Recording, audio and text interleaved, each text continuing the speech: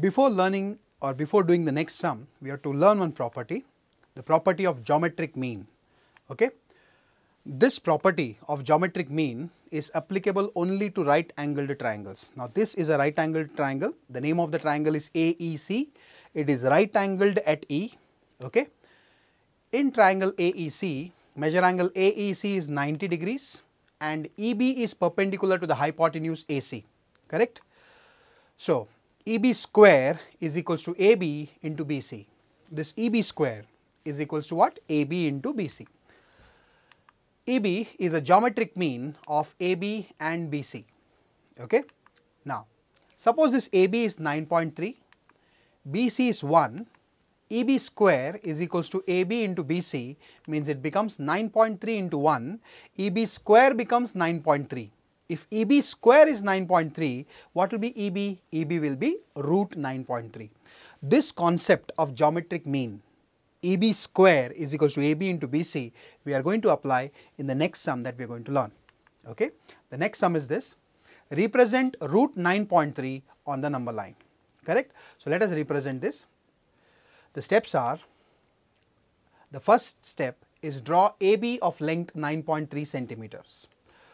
Okay, so let us take a scale and draw AB of length 9.3 centimeters, right. Now, we are using arrow because it is a number line, okay. Starting at A, 9.3 centimeters, we take a point B, correct. Then, second step, produce AB to point C such that BC is 1 centimeter. So, let us produce this AB up to point C such that this BC is 1 centimeter. Okay. Now, third step, draw a perpendicular bisector of seg AC, okay, which intersects AC at point D. Let us draw a perpendicular bisector of seg AC. What is the full length of AC? AB is 9.3, BC is 1. So, AC is how much? 10.3, 9.3 plus 1, 10.3. Let us draw a perpendicular bisector of this segment AC. For drawing perpendicular bisector, we keep a compass and draw an arc.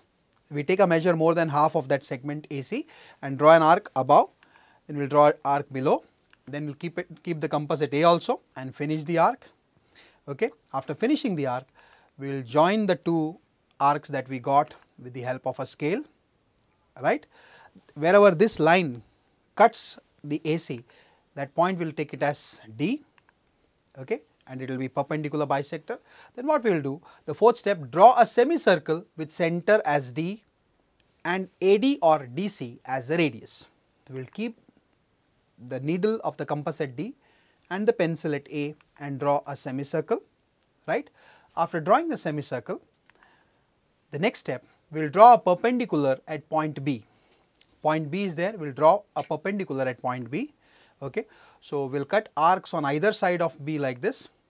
Arc is cut on this right side of B as well as arc is cut on the left side of B, and then we draw a perpendicular, right. For drawing a perpendicular, we cut the arc like this and we join the arc and B with a line, right. Now, it is perpendicular. What is the length of this EB? Okay. What is the length of this EB? It is root 9.3. The question is represent root 9.3 on the number line. This EB length is root 9.3. How? Let us understand that how, right. Let us use the same property by joining the sides EA and EC and form triangle AEC. Let us join EA and EC and form the triangle AEC. Now, what is the measure of angle AEC? The measure angle AEC is equal to 90 degrees. Why? Because it is angle subtended by a semicircle. So, that angle is 90 degrees. So, can you see that? Now, the same property we are going to apply. In triangle AEC, measure angle AEC is 90 degrees. Seg EB is perpendicular to hypotenuse AC. So, what we can say, EB square is equals to AB into BC.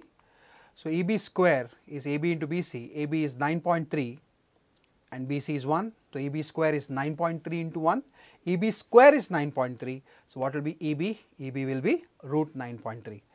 Okay. So, the length of this EB is root 9.3. They are asking us to represent this on the number line.